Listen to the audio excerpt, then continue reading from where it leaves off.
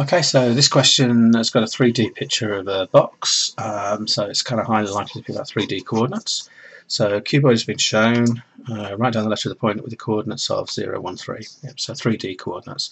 Now what we've got to remember about 3D coordinates is that they are made up of three numbers, an X number, a Y number and a Z number, and there's always going to be a centre point that we start at, which is 0, 0, 0. And we always follow in the order of the letters X direction, then the Y direction, and then the Z direction. Now you've got to watch for this because the 3D grid could be written in different orders. Sometimes we see X, Y, and then the Z is the one coming out of the paper. So again, you've got to follow the order of the letters X, Y, Z and follow those directions to do your coordinates properly. So let's have a look what we said. Write down the letter of the point with coordinates 0, 1, 3. So we always start at the centre and we follow the edges of the box to help us decide where we're going with this topic. So it's telling us to go 0 on the X, so we haven't moved, so we're still here. It's telling us to go 1 on the Y, so in other words we've come up to this point here. We've gone 1 on the Y, so we're there so far. And then it's telling us to come 3 on the Z direction. Now the Z direction is going in that direction. So we count along because we're at the top of the box. So 1, 2, 3. So we've ended up at this point here. So the letter where we've got to is Q. So we started at 0. We didn't move because the X number was 0. We then went up to the top of the box because the Y number said go to 1. And on the top of the box, every Y number is 1. And then it told us to go Z3. So 3 meant we came in the Z direction.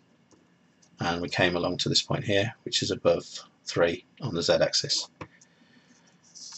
The next part of the question says, work out the coordinates of the midpoint. Well, we have to remember there's a rule for finding the midpoints of coordinates, and basically the rule is add the two coordinates,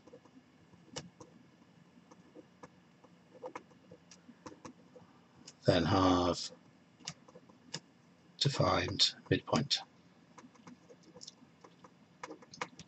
So add the two coordinates and find well, we've got two coordinates here. We've got P. So let's see where P is.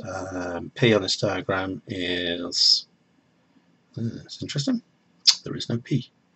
Oh, it is. It's there. Look. Okay, good. So P. All right. So to get to that point, then we start at the centre always, and we go along the X direction first. So this is on this side of the box. So that means we had to come to here to get onto this side of the box.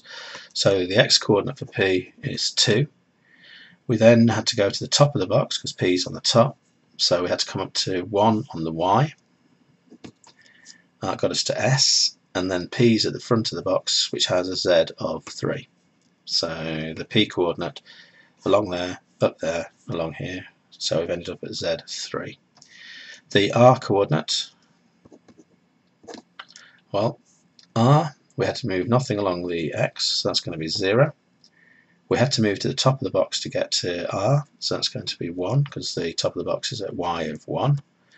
But we didn't have to move in the Z direction because we're already there, so the Z coordinate will be 0. The rule says that we add those two coordinates together, so 2, 2, 3. We then divide by 2 to get the midpoint. In other words, we want to be in the middle of where the line joining P and R would be. So if we halve 2, we get 1, halve 2, we get 1, halve 3, we get 1.5. So the coordinate would be 1, 1, 1.5. Now we should check that that works. So the coordinate's telling us to go across to 1, it's telling us to go up to 1, and then it's telling us to come 1.5 along here. So 1 on the X, 1 on the Y, 1.5 on the Z. So that seems to confirm that that coordinate is correct. So that's a quick review of 3D coordinates.